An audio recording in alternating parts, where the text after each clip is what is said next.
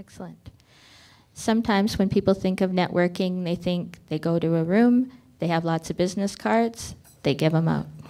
So let's talk about good business card practices. Joanne. Okay. Don't do what I did in the early days of my business, and that is handing them out like they were popcorn. I was so proud of my cards. I wanted everyone to have one.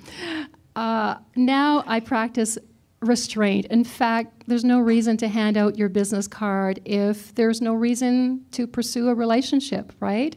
And so I now go deeper. I try to get to know the person in front of me as best I can. And if there's a reason for us to continue the relationship, then I will follow up with them at a subsequent meeting. So, the networking is not the time to sell. I think that was one of the things that I did wrong in the early days. I've been in the business now for 17 years, and I really made some faux pas. Here I am, the etiquette queen, breaking all the rules. But the other thing is, it's not about being perfect.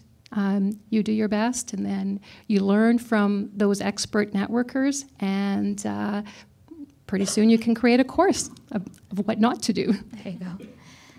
Mack, business cards. I don't like business cards. I think other people use my card the same way I use theirs. I have a big book of them at home that I never look at. And they sit there on my desk. I should probably get rid of it. I think they're sort of a necessary evil. I would much rather, tap our phones together and get your contact information, but I agree that it's sort of the last thing we do in the conversation if we feel like there's, if I'm going to want to contact you again in the future or something like that. I never start with, hey, here's my card.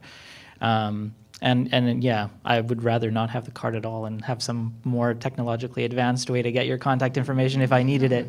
But it's sort of a necessary evil. For me, what I did, because I represent so many different organizations and entities and things from time to time, is I just put my name, email address, and website on the front of the card, and on the back is a tag cloud, which is just a collection of words for various different things that I'm involved in.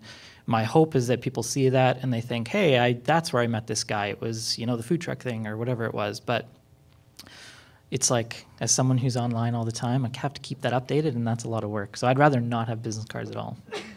Carol, where do you stand on the business card divide? Well, I think there often is a reason that you need to get someone's business card or you need to give yours out. And if you do make the time to make that swap, if there is a connection, you need to do something with that business card. So don't do like Mack and stick it in the book. You should not have those books in this day and age at all, or a Rolodex or anything like that. You need to stick it into your Outlook or whatever you use for your contacts right away as soon as you get back to the office. And I often use key terms in there in case I can't remember their name or their business or whatever, so I can easily search them. So not to say that you should come home from a networking event with a stack full, but the, half a dozen or whatever that you collect, you should do something with them.